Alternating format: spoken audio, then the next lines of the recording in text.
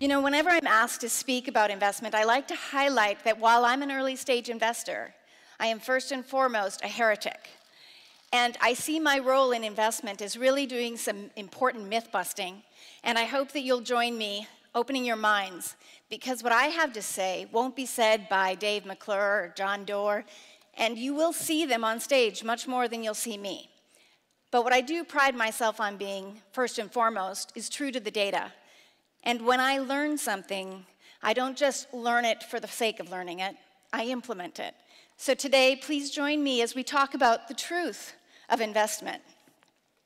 My freshman school speech instructor taught me to always tell an audience what I'm going to tell you about, and then tell you it, and then repeat it to you. So I'm honoring that. Thank you, Mr. Keogh. We're going to talk a bit about the current state of the opportunity. You know, you've been hearing it for a day and a half, so I'll probably whip through those slides really quickly so I don't put you to sleep. And I certainly can't say it any better than most of the women here and men have already said. Then we're going to move into the current state of investment. And when I'm talking about investment, we're talking about venture capital, angel investment, private equity broadly. This is investment into the next innovators, the next Googles, the next VMwares, the next LearnVests. It's important, those two names. Google those, VMware, LearnVest. Take a look at who the founders were.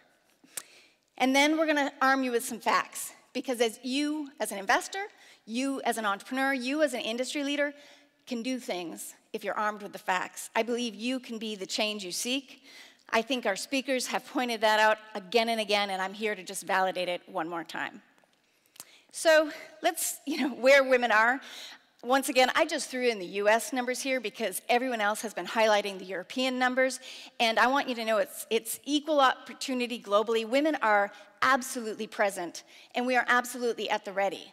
Here in Ireland, I found an interesting statistic, which is Ireland is number 5 on the global index for women being included in the economy, well above the US and the UK. And actually, they're number 5 right behind Norway and Sweden, kind of those that you would expect. And so the news actually in Ireland is a bit better for women than it is even in the US, where I come out of a supposed meritocracy. So if we accept that women are there, present, at the ready, in these positions of advanced education, advanced learning, and actually I should have added one, which is we sit in 75% of the patents that get commercialized.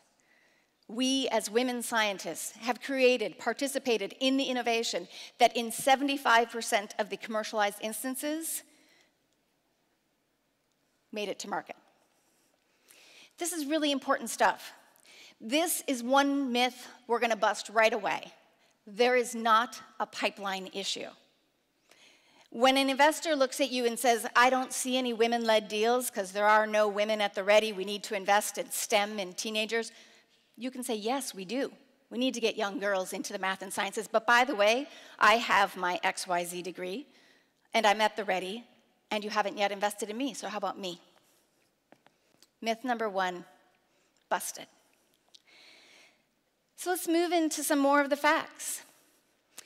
Venture prides itself on knowing the facts of its investments. Most VCs will tell you that they dive into phenomenal amounts of data before they make an investment. They take a look at the market. They take a look at competitors. They take a look at all sorts of detailed IP, detailed information to make their decision. And yet, when Dow Jones, not Sharon Vosmek, Dow Jones did a 15-year analysis of venture performance, they found a startling finding. They found that deals with women outperform their male-only counterparts. Now, they found this out in 2011. Please remember that, because we're going to talk about that again at the end. 2011, we've known this since then. We know that startups with women were less likely to fail. And actually, in the Dow Jones study, for that entire 15 years, there was not a single woman present in an absolute failure. So for venture-backed companies that absolutely failed, meaning the VCs had to write off the investment as a complete loss, there were no women present at all. Really important bit of information, I would think, as an investor, you might want to think about. 64% of successful exits, so these are exits that actually return money to their investors, 64% had at least one female executive. And by female executive, let's do a level set that there as well. We mean in a position of equity, influence. Equity meaning she's in the cap table in a way, participant. When the company exits, she's going to have an upside. She's aligned with the success of the business. In a position of influence, it means she's in a C-level position or some founding role at a level where she can help drive strategy, not just on the technology, but also on the business. And not at some arm's length from influence like human resources. While I love all of the human resource professionals I know, sadly, our industries tend to ignore them at important business times. So we're talking about an interesting place where women need to be present in order to see successful exits. Then women-led businesses generate higher revenue, and I know this because as an investor, the majority of my companies that are all founded by inclusive teams focus on revenue before they focus on anything else. And as you watch women-led companies grow, time and again, and across Dow Jones's 15-year study, those businesses with inclusive teams generated higher revenues. Really important facts.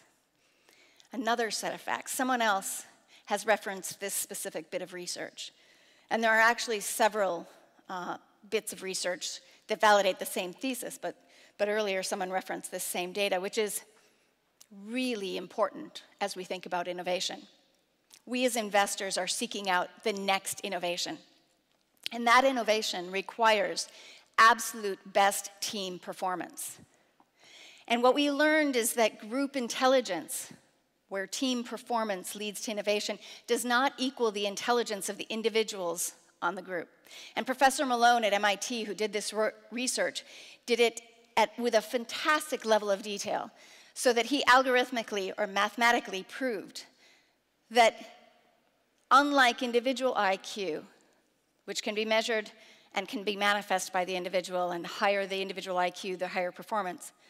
Group IQ is not in no way correlated to that individual IQ. And group IQ, taking the collective IQ of the individuals, actually has no correlation to group performance. What does have correlation to group performance were three things that I just found really exciting to learn about. Number one was the average social perceptiveness of the group. So the better the group was at reading each other's body language, the higher the likelihood of innovation and the higher the group IQ. Number two was the evenness of conversation among the group members. Those who argued and bantered and didn't listen were far less likely to have a high group IQ than those who listened thoughtfully, sat in the room even when they weren't the ones making the case. And the third was the proportion of women on the team. What, no applause? From this group? I know I didn't set you up very well because I think we've heard it for the last day and a half, so I think no one is surprised to hear this. Yet it's a fact that belies the reality in my investment landscape. More to come. Let's talk about that.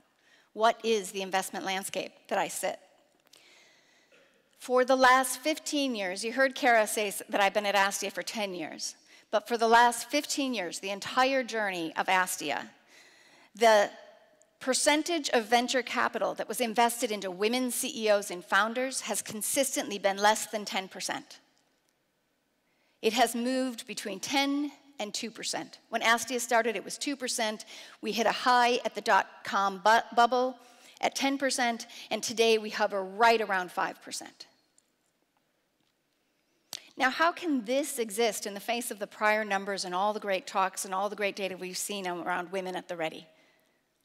We'll come to that. But I also want to highlight that this number is strongly connected to another number that I'm going to pull up right away, which is, interestingly, 95% of venture partners today, and when I say venture partners, I mean GPs, those making investment decision, not people that carry the partner name and title, those that actually have an equity upside in the fund, that percentage, that 95% being men, interestingly, has consistently for 15 years tracked and correlated to the percentage of investment going to men. So you understand that today we have 5% of VC going into women CEOs. What do you imagine the percent to be of women general partners? And that correlation, while it's not a causation, I'm an economist, so I know the difference, it is profound and enduring. For 15 years, women GPs went down to 2%, women-led companies being funded down to 2%. Took it up to 10% at the bubble. GPs, we made a great stride as women, and up went 10% the investment into women CEOs. It's a really important thing for us to talk about, especially because we're going down again right now. In between there, I had an interesting data point, which is out of Harvard. Just last year, Harvard and a number of other universities did a blind study, brought in a bunch of male and female VCs, presented the same business case, one being presented by a man, one being presented by a woman, all other things being equal. An attractive white man was 68% more likely to secure funding than an attractive white woman. In between there were unattractive women and unattractive men. Still, unattractive men raised more money than unattractive women, but unattractive women raised more money than attractive women. I have no idea what that means, but I found it curious. And I want to know who was judging if they were attractive or not. You know, it's just wonky stuff like that. You know, we keep calling it hidden bias. I think we should talk about what it is, which that's just plain out stupid, right? We've just learned the facts, which are women are at the ready and that women are better performers for investors. And some VC is sitting there letting a hidden or genuine bias manifest in investment decision. So I'm often asked why this persists. Something that's really critical to understand is this is not an organizational issue. This is much larger.